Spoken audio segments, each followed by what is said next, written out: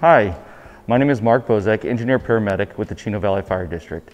I thank you for joining us today for our virtual tour. We take COVID-19 very seriously and follow all precautions and guidelines. This video was filmed prior to requirements of masks. Please enjoy the tour and remember, you are not in this alone. We are here for you. Hey Sparky, how are you doing today? Welcome to Station 61 in the Chino Valley Fire District. Coming today to do our virtual tour on the hazmat unit. Awesome. Well, thank you for being here.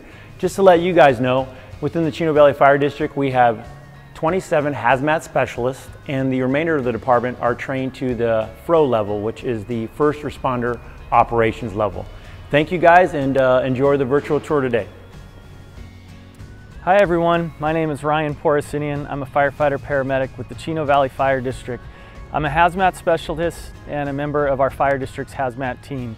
Before we start our virtual tour, we want to thank each and every one of you for doing your part to keep one another safe during these unprecedented times. And we want to encourage you all to continue to follow the medical experts' guidelines and recommendations in an effort to protect each other from the COVID-19 virus. As an all-risk fire department, we're responsible for responding to a wide variety of emergency calls, including hazardous materials response.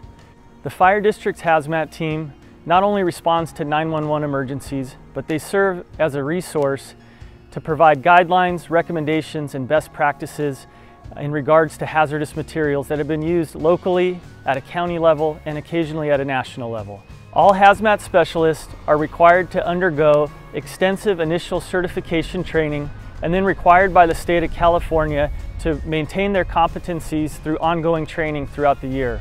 Our hazmat team is excited to have you come along with us during this virtual tour as we show you some of the capabilities and equipment that we carry. So come with us. All hazmat team members have received the equivalent of college-level chemistry. And so the first area of the unit we want to draw your attention to is our library of resources, or what we call the clubhouse, which has all different types of reference material that we use to identify chemical and physical properties on a hazardous materials incident. We also have our communication system here, which is specially designed to be used in a variety of different chemical protective clothing. Our fire district's hazmat team trains extensively on performing rescue operations in the hazardous materials environment.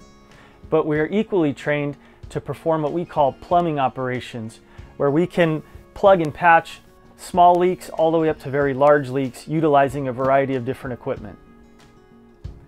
This area of our hazmat unit contains our chemical protective clothing.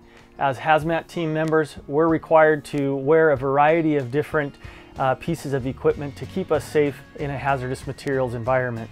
Anything from our firefighter turnout gear all the way up to a fully encapsulated level A suit. This section of the hazmat unit is called our cleanup section, and it contains a variety of different colored pads and products that we use to help separate oils and chemicals from water. We have different absorbent material that we use to help clean up small spills. We also have neutralizing products that we use for acids and bases that make them safe for cleanup and transport. At the Chino Valley Fire District, we strive to ensure that all of our products are environmentally safe. We call this section of the unit the medical station. All Chino Valley Fire District hazmat team members are not only hazardous material specialists, but paramedics. And we have a variety of different medical equipment and antidote treatments that we can use for victims in a hazardous materials environment. We provide medical monitoring to one another, and we make recommendations for treatment strategies for any victims that would be rescued in a hazmat environment.